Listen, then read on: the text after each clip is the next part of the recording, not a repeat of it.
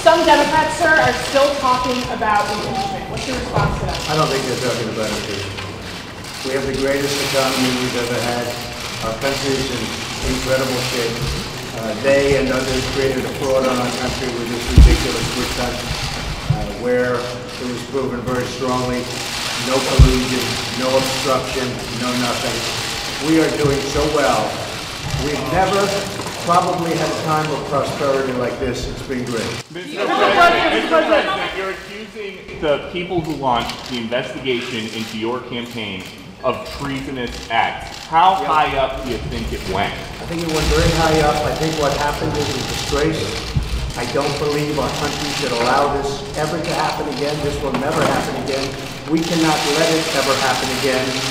It went very high up, and it started fairly low, but with instructions from the high up.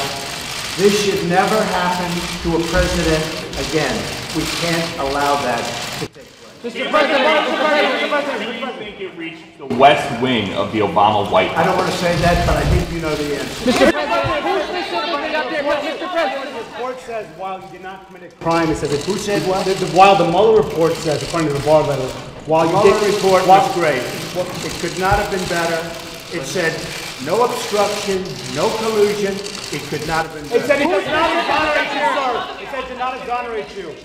Very clear that you think the Affordable Care Act is invalid and should be struck down. What is your message to Americans? Let me just tell you exactly what my message is. The Republican Party will soon be known as the party of health care. What's your Mr. President, who's specifically